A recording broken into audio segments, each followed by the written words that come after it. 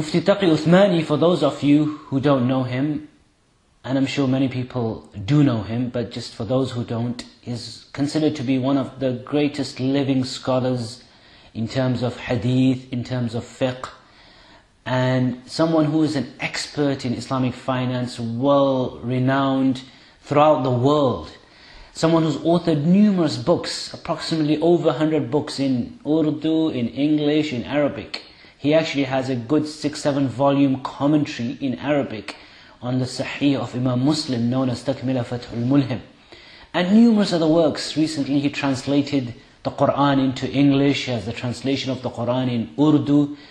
And he is known and given the title Shaykh-ul-Islam. Shaykh-ul-Islam al-Qadi. He was a judge in the Supreme Court of Pakistan for many, many years. He's a scholar that is well respected amongst scholars. Scholars really recognize his great status and his great position, his maqam and his level. The greatest compliment that I can give him is that just to be living in the same era or in the same time as a scholar of his caliber is a great privilege on its own.